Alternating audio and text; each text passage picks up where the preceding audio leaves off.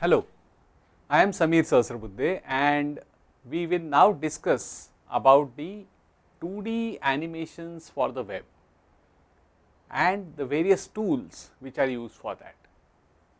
Well, as we know, 2D animation is a vast area in which multiple softwares, tools and strategies are applied. To start with, if we just have a look at various tools which are available for 2D animation, you can see that there is a different category of tools available.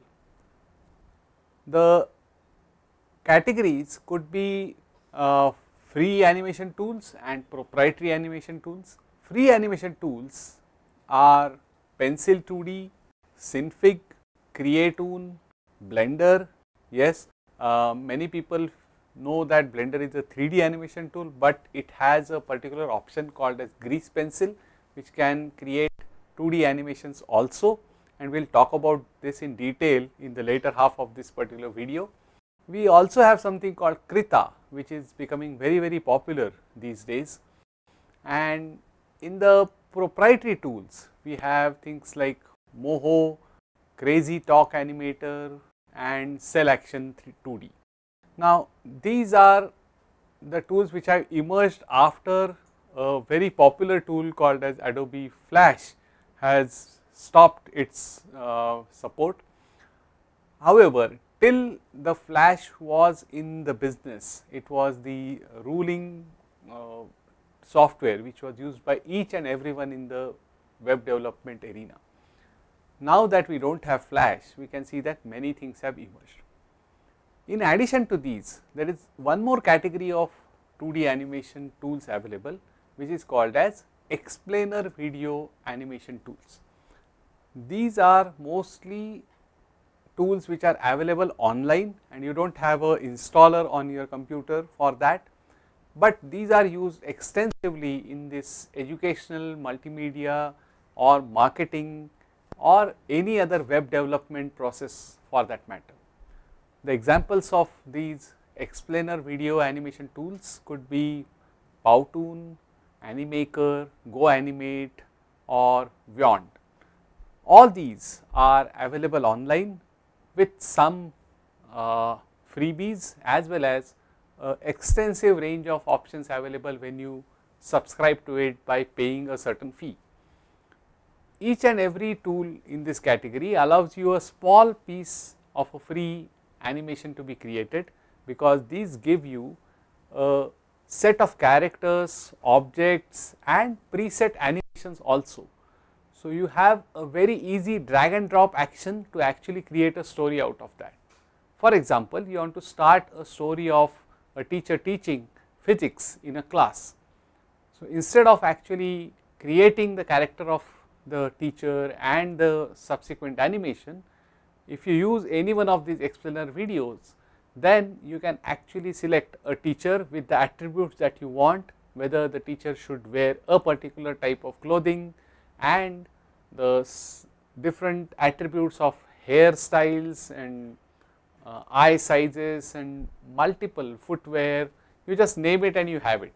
You can select the character in different ways, and finally when you are happy with it, you can just import it to your stage and select the multiple actions: teacher teaching, teacher writing, teacher talking, teacher walking. All those options are preset available.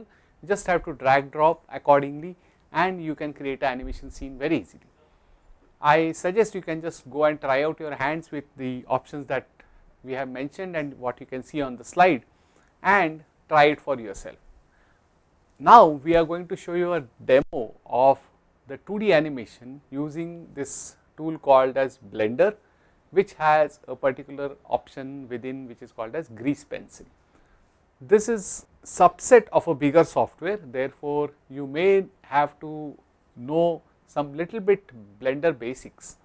We can give you list of some basic tutorials available and you can go through that, but the advantage of Grease Pencil is that you can decide the planning of the animation poses that you want to have. It has motion curves, it has option to interpolate, so that you can create the first frame and the last frame, and Blender will create the in between frames for you. It supports hand drawn storyboarding. So, you can connect a tablet and using a stylus you can actually draw on top of it, so that you can get your own characters inside. You can actually have a director's option where you can review the shots and finally create 2D animations in the various formats that you want to have, right from static images to multimedia videos. Now, with this much of background, it is now time to just dive into Blender and try to create a particular animation. Let us open Blender. We are using a very stable and the latest version, which is 2.79. The moment you open Blender, you can just click anywhere to get rid of this welcome screen. Now that we are into Blender, because I said that we are in 3D, we need to go to the 2D version of this. For that, first of all, press 0 to go to the camera view, because we have to work only in camera view now. We will not be able to see anything in other views. We do not want this cube because it is 3D and it is unnecessary for our script. So, we will just get rid of by deleting it. In the panel on the right hand side, we can just click on the display drop down and select only render, so that we will only see the rendered drawings there and nothing else. We also will get rid of the 3D grid, which was not 2D for us. So, we do not want it. Now, on the left hand panel, we have vertical tabs. The bottommost tab is called as grease pencil, which is what we want to actually use here. Click on that and you will get range of tools here. Now, we have tools like draw, erase, line, poly and other things, but now that we are going to create an animation, we would now like to first of all do two things. First is draw some objects, and secondly create a timeline for our purpose. So, the moment we are talking about timeline here, we need to first restrict the timing of our animation. Just for the sample sake, let us go down to the timeline window and instead of 250 there, let us press 40, so that we have a very short but interesting animation. We can use the middle mouse scroll to zoom in on the timeline, so that we get a perfect view of the 40 frames that we have selected. We can just zoom in further and make it slightly bigger, and once we are there, we can now change the timeline window to something called as dope sheet window, because in animation we require dope sheets. Let us now change the window to dope sheet, and within dope sheet you have to click once again at the drop down on the right hand side to select the grease pencil menu, because we want the dope sheet for the grease pencil software specifically. Now that we are done with the preliminary settings, we will now go and start drawing. For drawing, just click on the draw button, and like I said, I am using a stylus here and I will just draw a circle here. Our objective is to create a triangle and a circle, where the circle will move inside the triangle. The moment I draw a circle, you can see it is very light, I can't even see that, because we are going on the default menu. Now, in order to make it visible or slightly bold, the option is that we will now go down on the left hand side and select something called as ink. We select the ink option and now we go up and click on draw. Now, when we draw, you can see that the circle will be big and bold, that we can see, and once we have done that, let us just go and create a triangle now. You can also see now that on the right hand side, in the panel on the right hand side where the grease pencil is selected, we have the first box which tells us about the layers. This is the first layer that we have drawn, and before we forget, let us just name it as circle. Now, we can click on the plus button to add one more layer, and we should just name it beforehand and make it into a triangle.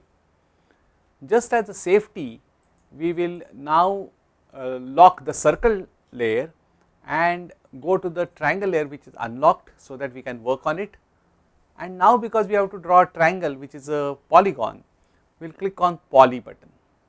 This will give you a very straight line to draw this triangle. it is very simple now, we just click 3 times in order to get the triangle done, and whenever we are done we can see that a bold triangle is ready for us. With both the layers created according to what we want, it is time to animate now. Let us unlock the circle layer now and lock the triangle layer so that we can move the circle safely. On our timeline, we are at the frame number 1 right now, and we will now want to place our circle inside the triangle within this 40 frames. On the dope sheet, I can actually create duplicate frames so that I do not have to repeatedly draw things. I want the circle not to move up to the 10th frame. So, what I do is I go to the frame number 10 using my mouse, select the frame at what is available at 1 and press Shift D for creating a duplicate of that. The moment it is duplicated, I just drag the mouse and bring it up to frame number 10. Now, I want to animate this within the next 10 frames, which is the frame number 20. We will go to the frame number 20 now and we will go to the drawing window, because now we have to select the circle and we have to move it. For selecting the circle, first we will go to the edit strokes mode available as a drop down, and when we select the circle using A and G for grabbing it, we will just move it to wherever we want to. I just want to place it inside the triangle, and when I am happy with it, I will just leave it. You can see that the moment I move it, there is a keyframe created at frame number 20. Do not get bothered with additional keyframe which is getting created on the orange layer. Like I said, this is for the dope sheet summary, where any motion in any layer will be reflected in this summary. So, do not worry about it. And finally, I want to duplicate the frame number 20 again up to frame number 30, so that there is a pause after it it gets inside the particular triangle. Now, in order to do that, I will repeat the same thing, select the frame and duplicate it by pressing Shift D, move it, and I will get a particular frame repeated there. The problem is that I want a motion between these things. So, have I created the motion? Well, there is a option now that I can play it. I will just go from frame number 1 to frame number 30 through my mouse movement on the time dope sheet, and I can see that the circle suddenly jumps from one place to another, which is not I want. So, I have a shortcut here called as Alt A. If I click that, I can see that the video is getting played, but it is not a motion at all. So, what is the solution for this? Well, we will just stop this animation and place our cursor anywhere between the two frames, which is frame number 20 and frame number 10, like I have placed here at 50. Actually, it can be anywhere. With this place selected, I will just go to the top left menu and select the option called as interpolate. When I drop it down, I get option called as sequence, and the moment I hit the button sequence, it actually creates sequence of frames there, and you can see now multiple frames being created. And now if I press Alt A, you can see that the ball now moves inside the circle and stays there. This is exactly the animation I wanted. Now that I am happy with it, it is time to render it. To render, as a standard Blender practice, just go to the render panel and keep some settings there. First of all, we will select the place where it has to store this particular animation. We will click on the folder view there and select the desktop, which is our favorite place to store. We will give the name in this blank tab by saying circle animation. Okay. And once we are done with that, we will click on accept button on the right hand side. Not only that, but we have to also select what type of animation it has to be rendering. Once you are done with these settings, the final setting is for the web developers. Whether you want your animation with a transparent background or with a pre-multiplied alpha. In that case, from the options in shading under the render button, you can see that there are two options for alpha, one is sky and other is transparent. Sky will give you whatever you see on screen here, and transparent will give you a complete transparent background.